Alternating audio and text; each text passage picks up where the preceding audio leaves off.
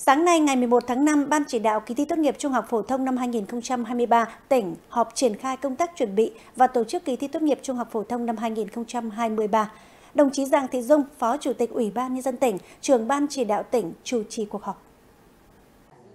Kỳ thi tốt nghiệp trung học phổ thông năm 2023 sẽ diễn ra trong 2 ngày, 28 và 29 tháng 6. Toàn tỉnh có khoảng 7.897 thí sinh đăng ký dự thi. Sở Giáo dục và Đào tạo dự kiến thành lập 24 điểm thi với 340 phòng thi, 24 phòng chờ.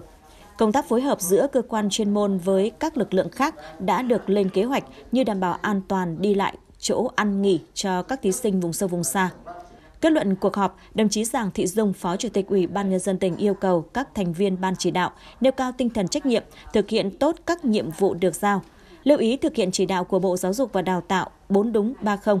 tổ chức ôn tập, thi thử phù hợp với điều kiện thực tế, chuẩn bị đầy đủ nhân sự, cơ sở vật chất tại các điểm thi. Đồng chí Phó Chủ tịch Ủy ban Nhân dân tỉnh cũng chỉ đạo các địa phương và các ngành liên quan phối hợp thực hiện công tác tổ chức kỳ thi thật chu đáo, hỗ trợ kịp thời học sinh có hoàn cảnh khó khăn, người dân tộc thiểu số, theo dõi và nắm chắc tình hình thiên tai dịch bệnh, chủ động trong mọi tình huống để kỳ thi thành công tốt đẹp.